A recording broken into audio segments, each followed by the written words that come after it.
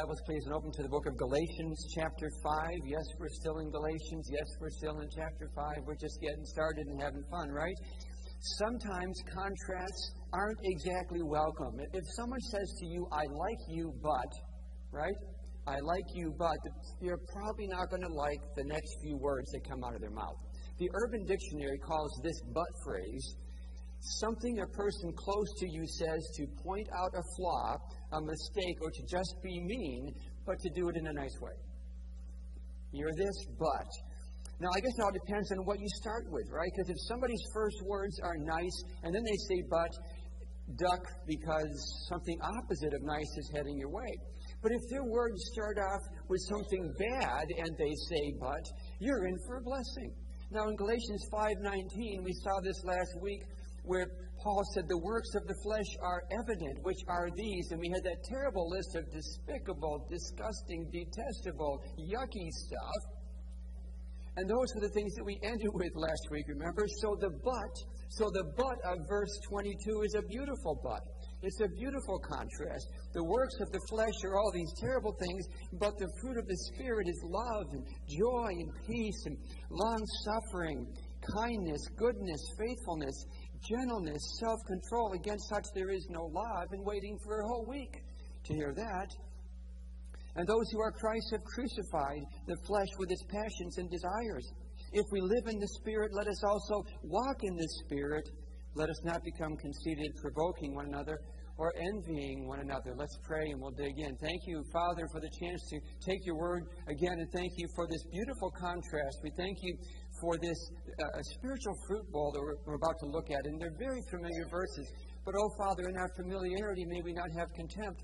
In our familiarity, may we not think that we've learned everything there is to learn. But rather, Father, help us to see the things you have for us. Perhaps new things, perhaps deeper things, perhaps a new perspective, because we're reading it and we're studying it at a different season in our lives. And things are different as we get older and as things happen to us. I pray, Father, your blessing in Jesus' name. Amen. And I want you to see here, that first of all, that we live by what God has provided. It's very important because there are things in our lives that are true positionally, but must be claimed in practice in order to enjoy them right now. Last week we talked about things that are now but not yet. And so they're here but not fully here. And today I would say we have things that are done but are still being done. Done but are still doing. Because there are things that we have that God has promised us, that Christ has guaranteed us, that the Scripture is clearly giving to us, and yet we struggle with some of the things in the here and now. I have an example for you, as you might imagine, 2 Peter 1:3. By His divine power, God has given us everything we need for living a godly life. We have received all of this because we came to know Him. If you're a child of God, you have every single thing you need to be holy. So how many people, don't raise your hands, still struggle with holiness? Are you perfectly holy because God's given you everything? No. Positionally, we have everything we need to be righteous. In God's eyes, we are saints, which means what? Holy ones. But there are a lot of Christians who don't act saintly. That's because though we have it, we are not always enjoying it. We have it positionally, but in practice, we're still working on it. So it's done and it's needing doing. So we need to receive what we've already been given. We need to receive what we've already received. Look at Ephesians 1:3 on the same page here, right? For another example, he says here, "Blessed be the God and Father of our Lord Jesus Christ, who has blessed us with every spiritual blessing in the heavenly places in Christ." And so if we already have every spiritual blessing in Christ, why does God tell us to pray without ceasing? Why pray for something you already have? Because what we have is positionally all these things. And God has made us rich kids, spiritually rich, but we can live like paupers. God has given us His peace. My peace I give unto you. Let not the world take that away from you. It's come from me, I give it to you. And yet we let everything in life disturb us. Our challenge then is to do what we see here, to receive what we've already received, to enjoy what is ours in our account already. We live by what God has already provided. To enjoy the inheritance that God has given to us, we need to do certain things. Now, there's a third example of this positional, practical thing. right in front of us. Because positionally, the flesh has already been defeated. The old man, our sin nature, is down for the count, and Jesus is Lord. That happened on Calvary. It was applied to us when we were converted.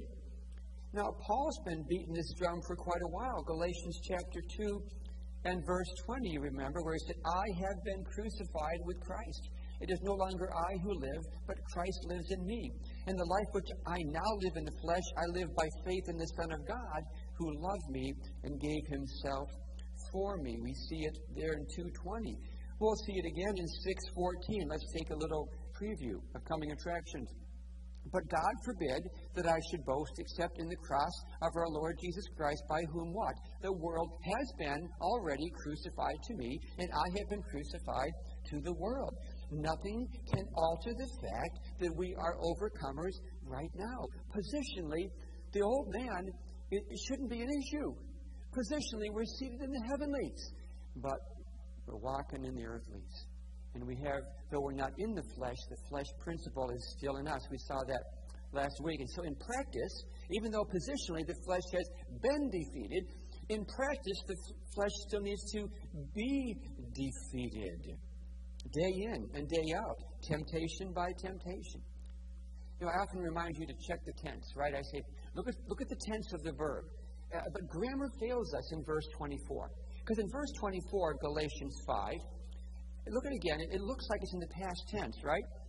And those who are Christ have crucified the flesh with its passions and desires. Have crucified sounds like past tense, Teacher Doug. But actually, in the original language, this is an active verb. It's an active voice verb. And so it speaks to us of something that has been done definitively on the cross, but needs to be done conditionally in our lives. We need to recognize that what God has done for us is past tense. We are crucified. The world has been crucified to us. It's an already done thing, but it still needs to be done in an ongoing manner. And though the tense doesn't show it in our English translations, any of them that I could find, the idea here is that it's something that has been done and is being done as we walk in the Spirit and are able to, in our practice, respond and allow that which is true positionally to be true practically, so that we're able to enjoy on earth what we already have in heaven. Does that make sense? We have been crucified. Now stop living like you got grave clothes on. We have been set free. Stop acting like a slave. We are rich in Jesus. Stop acting like a poor kid, because we need to recognize what we have already received and live in light of that. What I'm talking about here is partnering with the Holy Spirit, cooperating with the Comforter to make heavenly realities our earthly experience.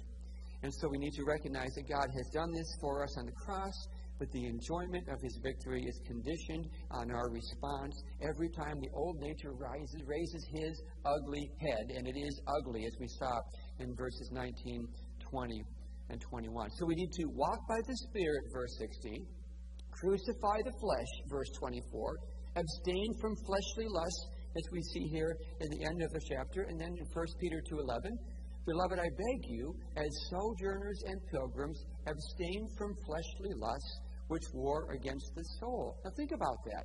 You know that verse. You've seen that before.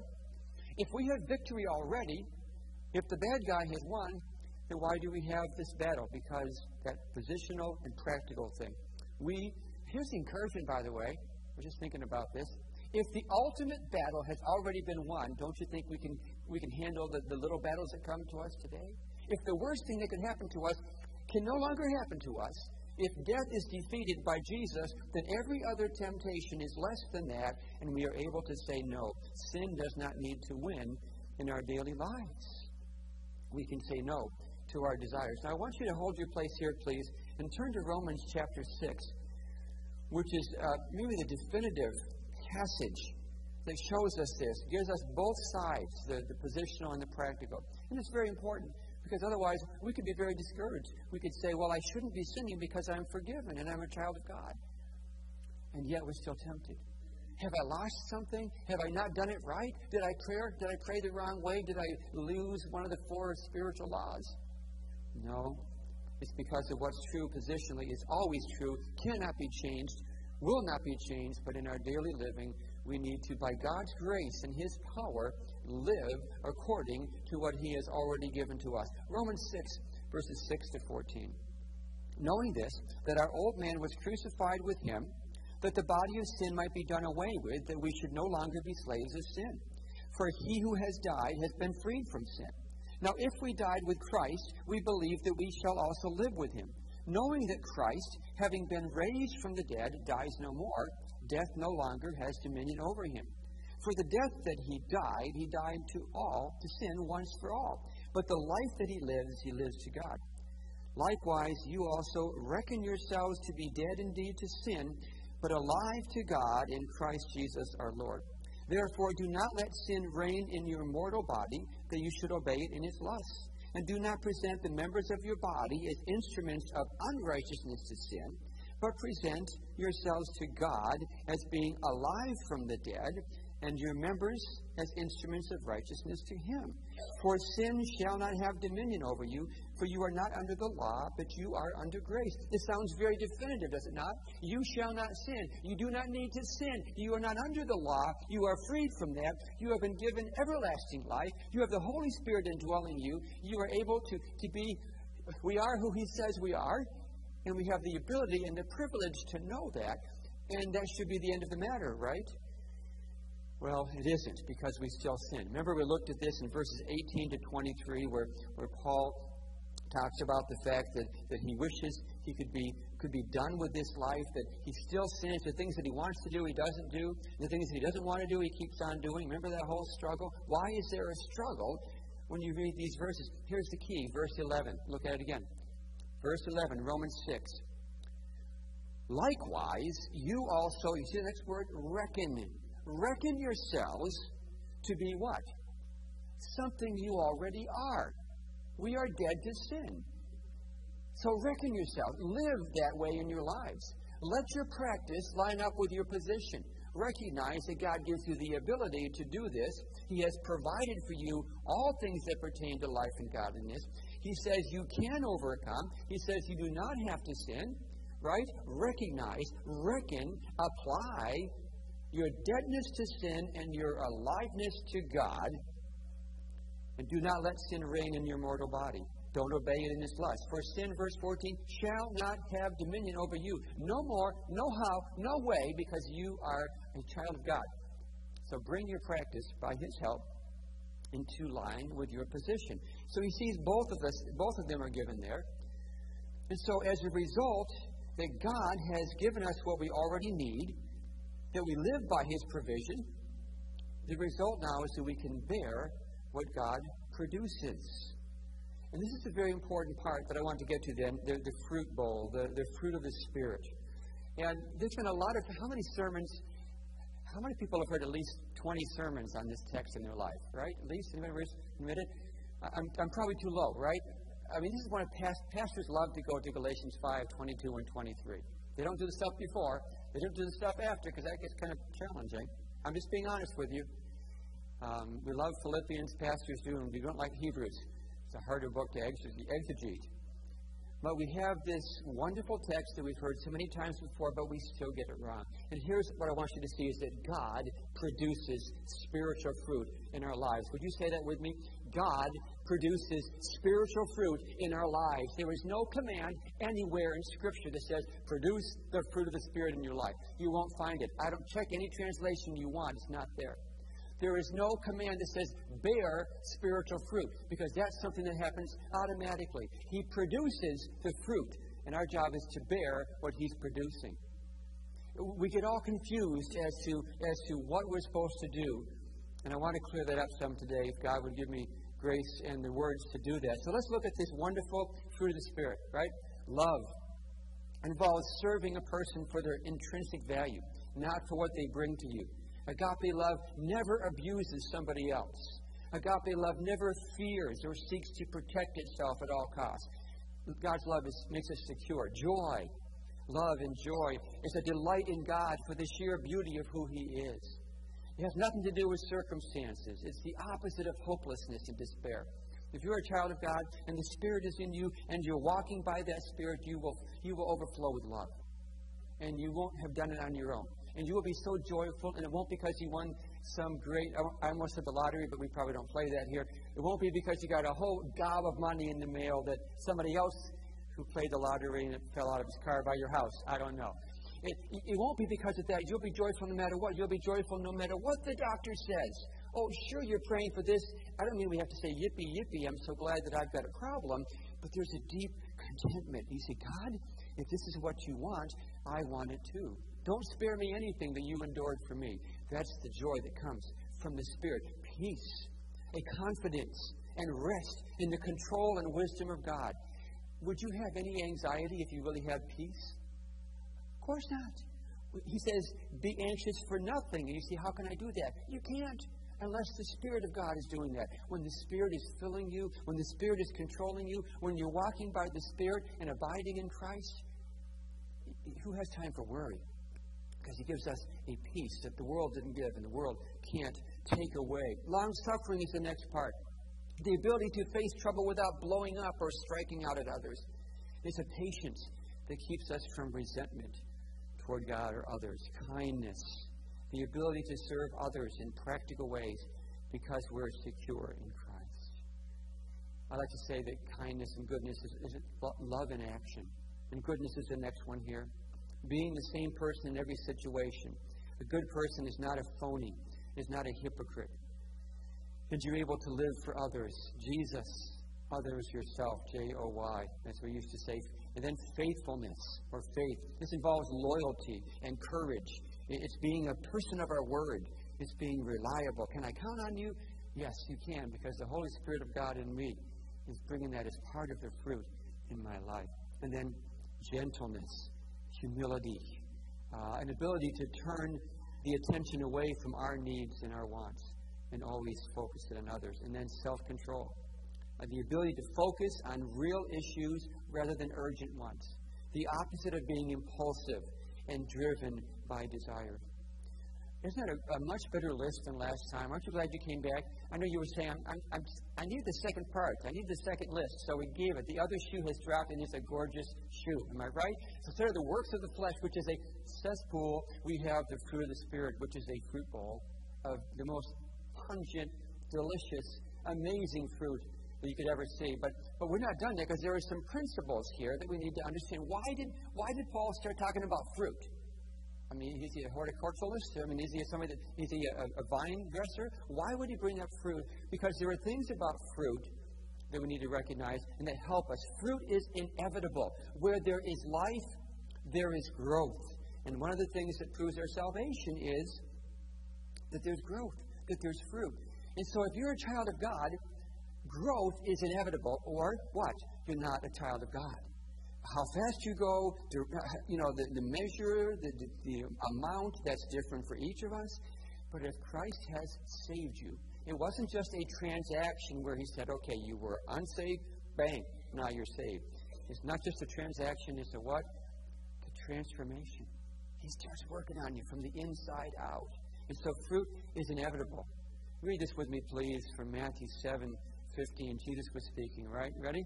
Beware of false prophets who come to you in sheep's clothing, but inwardly they are ravenous wolves.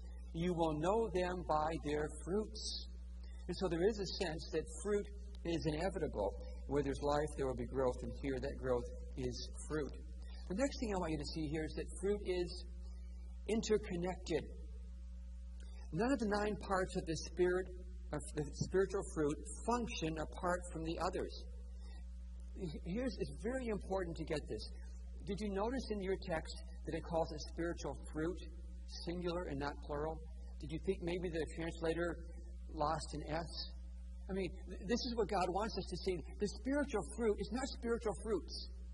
It's a singular thing. It is spiritual fruit. And I believe that a growing believer will show evidence of all the fruit in their lives. It's not like this section is working on being loving today. So you're the loving, that's how I'll be loving. And you're the joyful ones. Don't worry about love, that's their thing. You be joyful, okay? Peace, I want some peace. You guys, be long-suffering. It's not that way at all. If you are a child of God, if you are filled with the Spirit, if you're walking in the Spirit, you will have an increasing amount of love, joy, peace, long-suffering, gentleness, goodness, faithfulness, meekness, self-control. Those things happen, what? Automatically. Because that's part of who the Spirit is. He doesn't give you 1/9 of Himself or 2/9. And so for us to have this sense that somehow we need to work really hard on these things takes away the whole idea. I mean, those are works. Do you notice the contrast? The flesh has works. The Spirit has fruit. How hard do you think fruit works to pop out on a branch? You see the sweating apples, stressful pears, just trying, I need to be born, I need to burst out. No, of course not. The life comes from below, from the roots, from the vines. It's not the fruit at all. Apples don't give life to trees. Trees give life to apples, and so on. And so we have to understand that this is a singular thing. They are connected. The next thing we need to see, I think, is that fruit can be impeded. It can be hindered. Did you wonder why back in Galatians he says things down here like verse 26, let us not become conceited, provoking one another, envying one another. I believe those are some of the sins that are very common that keep us from showing the fruit. Because the Spirit lives in us already. We saw that last week. We have the Spirit. We're baptized in the Spirit. We're sealed by the Spirit. We're indwelt by the Spirit already.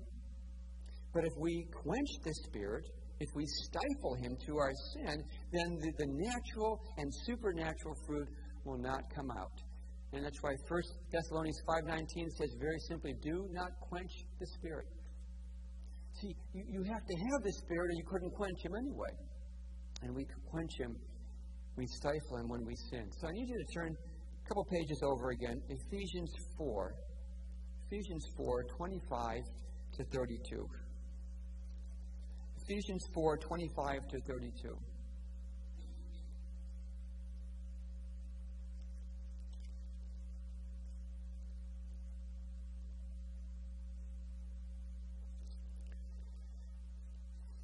Therefore, he begins in verse 25, putting away lying, let each one of you speak truth with his neighbor, for we are members of one another. Be angry and do not sin. Do not let the sun go down on your wrath. Don't give place to the devil. Let him who stole steal no longer, but rather let him labor, working with his hands what is good, that he may have something to give him who has need. Let no corrupt word proceed out of your mouth, but only what is good for necessary edification, that it may impart grace to the hearers. Here we go. And do not grieve the Holy Spirit of God, by whom you were sealed for the day of redemption. Let all bitterness, wrath, anger, clamor, and evil speaking be put away from you with all malice.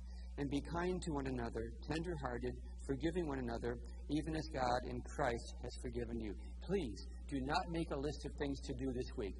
These are my to-do lists. Every message, or rather every meeting I go to in our church, and I go to a lot, I told my secretary many years ago, and they all follow through, at the end of the packet of information, I have Doug's dues. There's always something that I have to do. I'm responsible for. Please do not put this on your list. Oh man, this week I got to stop being bitter, wrath, and anger, because the key is verse 30. Don't grieve the Holy Spirit. If you are not grieving the Holy Spirit, if you are not quenching the Holy Spirit, then the rest of the stuff becomes possible. Because it's not about us, it's about Him. Again, He produces these virtues in our lives. And our job is, well, what is our job? What's the command in Galatians 5? In Galatians, it's walk in the Spirit. We're going to get to John in a moment. You're ahead of me. In Galatians 5, it says, walk by the Spirit. If you walk by the Spirit, then these things will come. And so it's not walk by the Spirit and then work on love, work on joy, be peaceful, be long-suffering. Not in this text. There are places where it says love one another. I get that. But in this text, he tells us how we do it. Walk by the Spirit. If you're going to take something home, that's the command. Lord, help me today to walk by your Spirit. Help me today to be so close to Jesus that His Spirit fills me and takes control of me, and these things will be in my life in continuing and increasing percentages. And so we see that fruit is inevitable if you're saved. Fruit is interconnected. Fruit can be impeded, and fruit comes from the inside. It has spiritual roots. Fruit doesn't make the tree. As I said, the tree makes the fruit. And I have two branches up here. It's not too often I get all illustrative. but there's a lot of dead trees by my house. And so I found some branches across the street. We live by the forest. So, I mean, these are dead. These are dead. Even I can break one of these, okay? So this is a branch, and as you know, there's no life in this branch. I think that's why we call it dead. But if I was to tie some apples to the tree, would you say, look at the life in that branch? What a lovely living, it's got fruit on it. Look at that. They're beautiful. Aren't they beautiful apples? Anybody tempted? Anybody want to have lunchtime? No, you would say, look, that's phony. It's dead. Putting something living on top of a dead thing doesn't make that thing alive. And the Bible says that you and I, before we come to Christ, are dead. And so then we do a lot of good works. Oh, I'll go to church. That's a great looking apple. I'm going to do some good works. I'm going to give money to charity. That's a double apple. I'm going to do this. I'm going to do that. And people around us and say, oh, he must be saved. He's doing some good stuff. You can't make death into life by doing stuff. The whole idea here is that we need the Holy Spirit. Once that is cut off from the vine, or in this case from the tree, there is no life. I don't care what you do to it, it's not going to be living. And a lot of people that I know are doing good works to try to get saved, and it doesn't work for them. It doesn't work for any of us. The connection, my friends, even as Christians, we instead of trusting in the Spirit, we know we're saved, but because someone told us we need to have fruit in our lives, we work really hard. We go to Bible school, and we're first in our class. We're a student all the time. And we do Christian service assignments. And we say no to ourselves, and we go on the mission field. And we do a lot of things, sometimes in our own power. I was raised very performance-based. Bless their hearts, all the people that love me and all the people that love Jesus. Maybe I just didn't hear them right, but I came out thinking that the fruit in my life was the evidence of my ministry. That it was my giftedness, or it was my ministry, or the size of the church, or how well I did teaching the kids in Awana. And somehow it became about me. But the Bible never equates fruit with superficial external behavior or results. In fact, look around you. Look in society. Look at some of these guys on TV who have really big churches, and then listen to them for a while. Do you think numbers makes them acceptable? They got a bigger church than us. They must be spiritual. That's not the kind of fruit God's talking about. I don't think it's performance-based at all. I don't believe that that's what God wants. If we weren't saved by that, we've talked about this before. And so you and I can be doing things in our own power, and we're alive in Christ. We're not a dead branch, but we're a branch who is trying to make themselves pleasing to God after salvation by doing and doing and doing. And so we have to understand that our part is just to bear the fruit that God is producing. That should be a sigh of relief. I'm going to take one for you right now. Just think about that. There's always a list of things to do. Parents, be honest. Didn't you give your kids a bunch of things to do to make you happy? And we just come up with a whole new list? And then you go, I went to Bible school, and then you had lists on top of lists. These guys are professional list makers. And you might go to a legalistic church and say, well, all good Christians do this, and they wear this, and they don't do the other. And we have all this stuff, and I think that it's not at all what God is talking about. We are meant to abide in Christ. Turn to John chapter 15. One of my favorite passages of Scripture. But can I be honest with you? I try to be an honest pastor. I don't know everything I need to know. I'm not the font of all knowledge. Can you believe it? I'm still learning stuff. This morning at the lake, God was telling me something a little different that I worked on all week. Please, Lord, a little earlier. There's stuff that we don't understand. There's enough that we do, and we work on that. And please don't take that in a negative way. I'm just saying that God is still teaching us. Well, some of you guys have been Christians longer than I've been around. And are you still learning stuff? Lou? Right? We're still learning stuff from the Lord. And so I want us to see that it's very important in John 15, and I wish I could do more, but I do want to do something here. Focus on the word bear. See how many times the word bear is mentioned and how many times produce is mentioned. This should be fun. John 15:1. I am the true vine, and my Father is the vine dresser. Jesus is speaking, right? Every branch in me that does not bear fruit, he takes away. And every branch that bears fruit, he prunes, that it may bear more fruit. You are already clean because of the word which I have spoken to you. Abide in me, and I in you. As the branch cannot bear fruit of itself unless it abides in the vine, neither can you unless you abide in me. Oh, by the way, count the abides too. I am the vine, you are the branches. He who abides in me, and I in him, bears much fruit. For without me you can do nothing. If anyone does not abide in me, he is cast out as a branch and is withered. And they gather them and throw them into the fire, and they are burned. If you abide in me, and my words abide in you, you will ask what you desire, and it shall be done for you. By this my Father is glorified, that you bear much fruit, showing yourselves to be my disciples. Oh, it's so much fun being married to a pastor. This morning I got back from my walkie-talkie with the Lord by Lake Doug on the beach, and I came back, and we're about to come to church, and I said to my wife, in John chapter 15, do you think those guys are saved or unsaved? Thanks for that question. She's trying to eat her breakfast, and I said, what do you think? So we had a little theological discussion. Something, there's different opinions on that, but I want to focus on what we're supposed to do here. The command in John 15 is to abide in Christ. And abide means to dwell, to make your house there.